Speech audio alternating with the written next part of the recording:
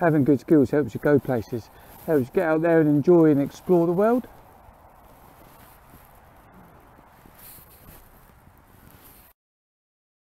Hi, I'm Stuart. I'm the founder of Freedom Wheelchair Skills. Freedom Wheelchair Skills offers peer-led training of everyday skills so people can get the most out of life whilst using a wheelchair.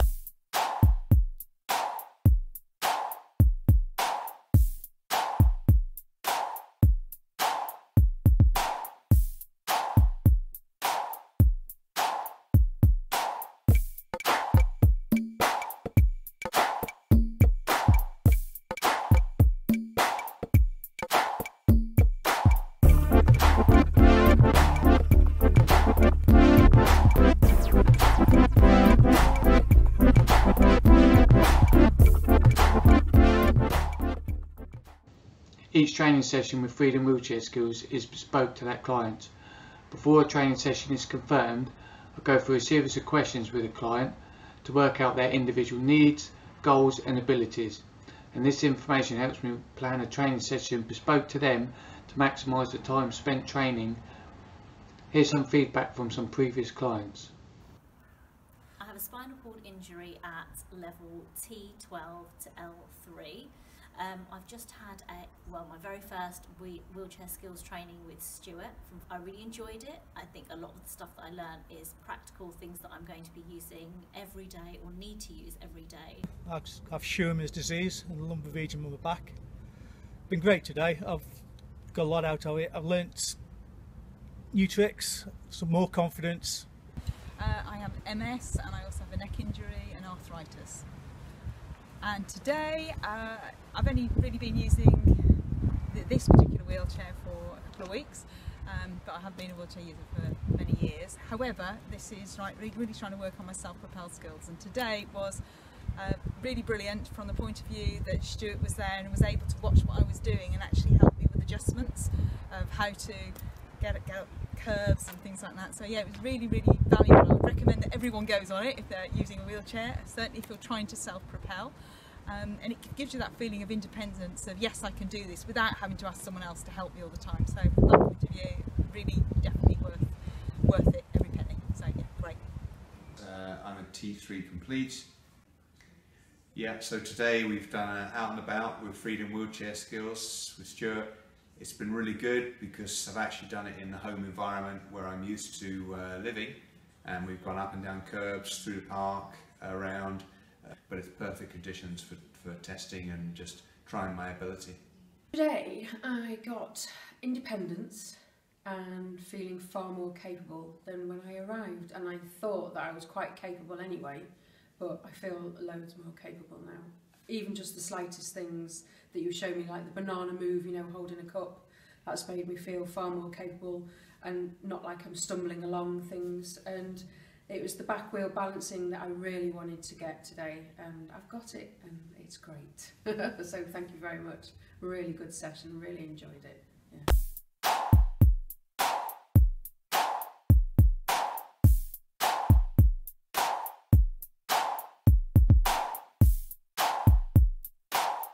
Each time you use your wheelchair is a different scenario.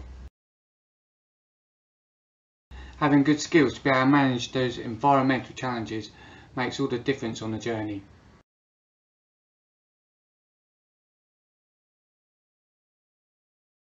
Taking on curbs, door thresholds and other environmental challenges with confidence makes getting around a lot easier.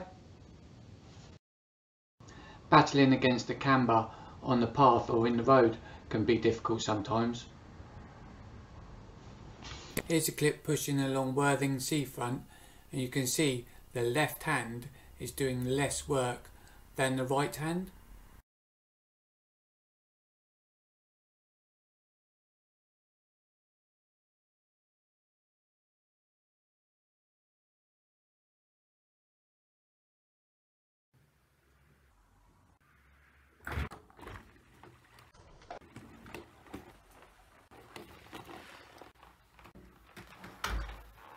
Freedom Wheelchair Skills isn't just about wheelchair skills training, But peer support as well. Tip for getting cups out the cupboard that you can't reach, wooden spoon. In the handle, easy job. Multiple sclerosis, and the skills that I've learned today is how to get about in a wheelchair, get up and down curbs, how to move about basically, and get a bit of freedom from the illness that I've got. I'm a T10 complete paraplegic. I've been in my wheelchair for 5 years, and I've finally done some wheelchair skills with Stuart, and it's been excellent. I've learned a wide range of skills. I'm going to be able to be far more independent, and it's been a fantastic afternoon. I feel much more confident using my chair, and I feel safer doing some new things, and I'm looking forward to using the new skills, getting on and off a bus without help, and using the underground more, getting over the gaps into carriages, so I've got more confidence to do more things. Going up the curbs, learning how to get up the curbs a lot more fluid than what I do at the moment. Going in and out of the cones, you know, treating them as like objects on the floor and making sure that I'm not looking at them but also glancing down occasionally. God, there's so much that we did today that I'm trying to remember. We're going to be looking at going down steps as well, and yeah, we've done the curbs, going down the curbs on the back wheel balance, down the ramps, back wheel balance, and yeah, lots, absolute lots, yeah, really worth it. I wanted to say that that Stuart was very, very encouraging, very positive, and that is great, and kept supporting me all the way through, and yeah, made me feel that I could do it. That was a great feeling. So, good. Taking on drop curbs with ease helps improve the ride, and even using a good skill to get over the blister pads makes all the difference.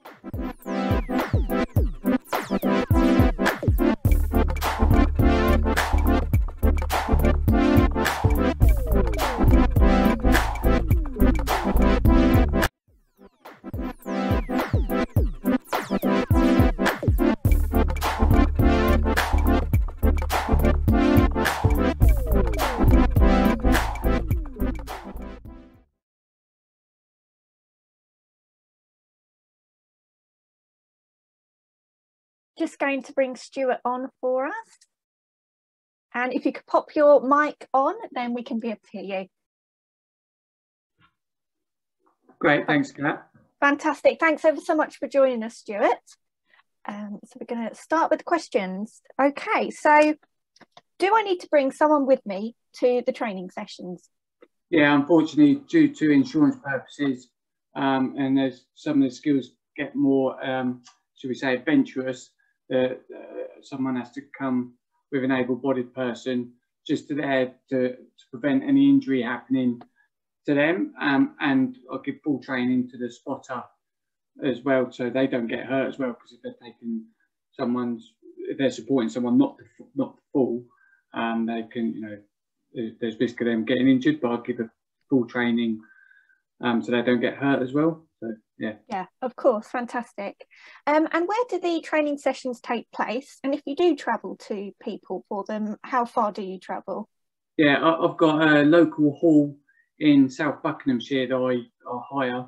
It's a 250-year-old church hall, so it's got it's been made up to the Disabled Discrimination Act compliance, so it's got access to the disabled toilet and that, but it's still got some of its original features which work really well for the training. So if people can't make it to me, I could travel to them, but then sometimes we have to negotiate a training venue if their home or garden isn't suitable. Yeah, I'd go anywhere if needed to help that person, to teach that person those vital skills. That's amazing. Thanks, Stuart. We've got a comment through from Paul. He says, "Oh wow, some of these manoeuvres were amazing, especially backwards down the steps. How many years did it take you to get to that level, Stuart?" A lot. So it was yeah. I used to try it and fail, and I failed a lot over the years, and then I sort of sat down and really worked out why I was making mistakes and working it out, and then after some careful help from friends and support of and working with a spinal injuries charity, we sort of mastered the technique. But each time it's different, and each time I'm still learning.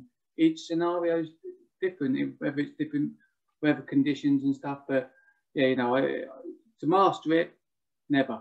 But to be good at it, just repeated attempts, you know. Absolutely. So who can you teach? Is there anybody that you can't really teach these skills to? Depending on obviously individual needs and, you know, how severe someone's disability is. But I would do an assessment call with an individual prior to the training and really discuss their needs, goals and abilities. And then if they, depending on, you know, how severe their needs are, we would come to a mutual decision whether it be possible to teach. But basically, if someone can propel a manual wheelchair, I can show them individual skills, how to use it better, but then it's also how to be assisted and ask for help to make sure that help's done correctly so they don't get hurt as well. Yeah, absolutely. So does it matter what type of wheelchair that somebody has? Not really, no, it doesn't matter. A manual wheelchair is what I really ideally teach, but I've got some experience of power chairs. I don't use one, so I don't know firsthand what each one's like. But if I have supported people with power chairs, I'll quite often signpost them to other organisations and people that can help. But as for manual chairs, it doesn't matter whether it's a lightweight active chair or just an everyday chair that they've been supplied. Right, okay. And this next question, I'm imagining it's going to very much depend on the individual's needs and how quickly they pick it up. But how long does each session last, and how many sessions will somebody need? It's a great question. Ideally, I like to allow 3 hours for a session, because that gives enough time for demonstrations, practice and questions on each skill. And when I've done the assessment call first, you know, that helps me tailor the session for them. So if I think they need to spend longer on a particular skill, or if one skill is not going to be practical at all, then I know I can just sort of not worry about allowing time for it. And then when the individual's gone away, it's up to them to practice, because obviously it's not just going to master the skill in just a few hours. And then if they want to come back to learn the skills, they're quite welcome to. But yeah, I like to allow 3 hours for a session. And if I'm honest, I'm not a skinflint for time. You know, if we run over slightly, it doesn't worry me. As long as I haven't got to get rushed back to do the school run, pick the little boy up, it's all right, you know. Fantastic. Okay, and are you insured? Yeah, fully insured for public liability and public indemnity insurance. When I started with Freedom Wheelchair Skills, I wanted to make sure it was done properly and professionally, so all angles had to be covered, because we're in a, I hate to say it, in a society now where things need to be covered and stuff, you know. But to date, everything's been safe and secure. And now with my COVID risk assessments before each session as well, to make sure everybody stays safe. That's just added onto the safety side of the training. Yeah, of course. So you mentioned a spotter a little bit earlier. For anybody that doesn't know, can you explain what a spotter is? Yeah, sure. Sorry, I was so used to using that word.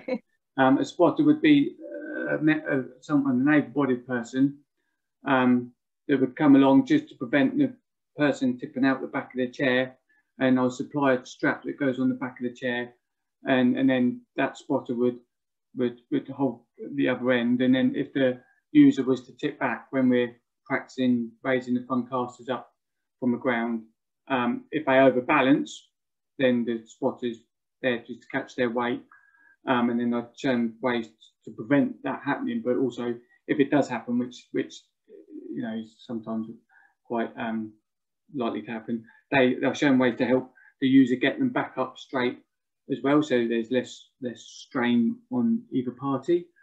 And yeah, so it's just someone there for safety reasons. Okay.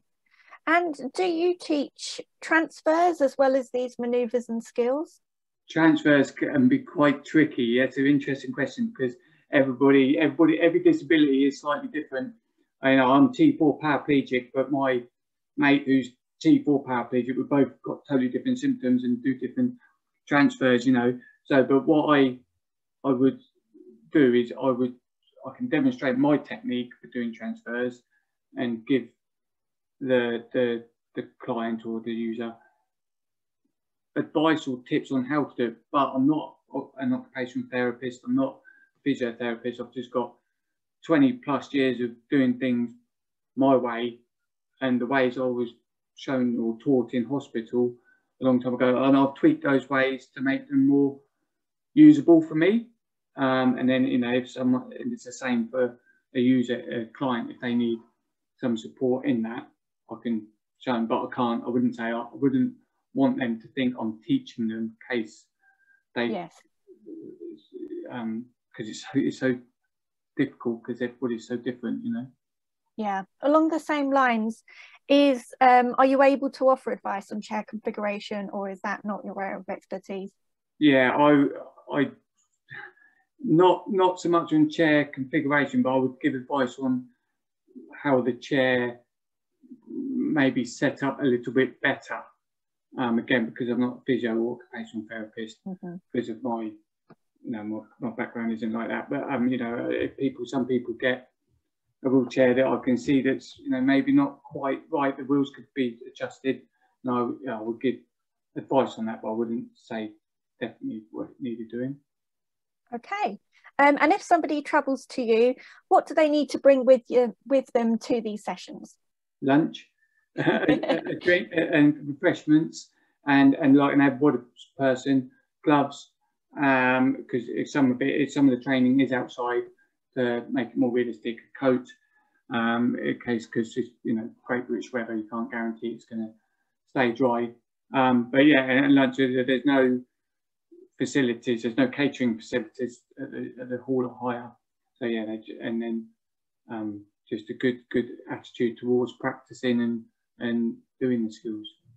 Yeah, fantastic. So if somebody's watching now and they think, okay, this sounds like something that might be helpful for me, would the first step be to get in touch with you, and maybe there'd be an assessment as the next step? Would that be the case? Yeah, first get in contact, drop me an email or give me a call, send me a text, and then we would open discussions just to see what they wanted to learn, what their needs are and their abilities, and then, you know, if they've got time, you know, the assessment questionnaire I like to leave 30 to 40 minutes for, because it's not just me running off a load of questions to them, but I like to do it as more of a chat, so then they get to know me as well and I get to know them.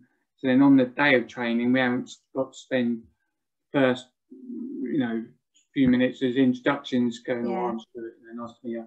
They've already got to know me, my personality, a little bit, and I've got to know them. So then it's just to kick off with the training. Okay, that's fantastic. Thanks ever so much, Stuart.